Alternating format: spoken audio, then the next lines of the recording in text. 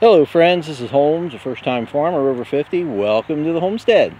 So I have found another artifact here on the ridge. This is an artifact from the original power lines that came through. I'm south and west of the house, and right through here and going west is where these power lines came through.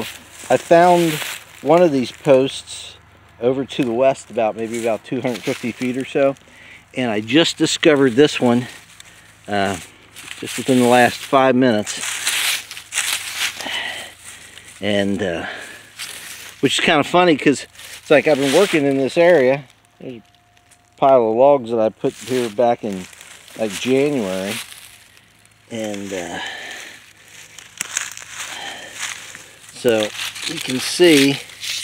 Now you might just think, hey, it just looks like a tree stump, but the only thing is it goes straight into the ground. It does not flare out like a normal tree stump would, and the outside is solid, whereas the inside has all decayed, and I assume that's because of when these were put in.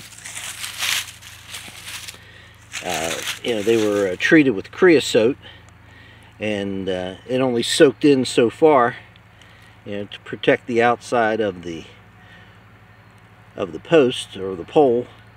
And then after these were cut off, and then the interior part, which was not treated, it just ended up decaying first. So there's a lot of decay down in here.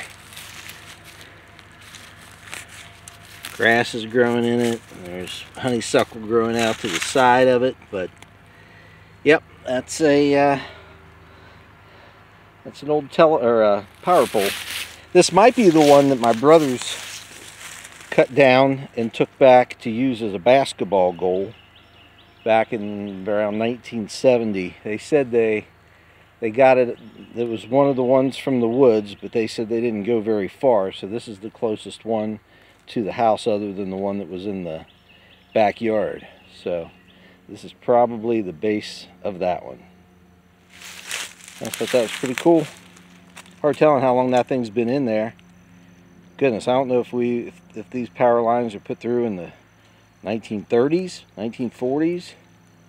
That if it was in the 30s and this thing's been here for 90 years, that's pretty amazing stuff. But yeah, ran right up through there, right behind the house.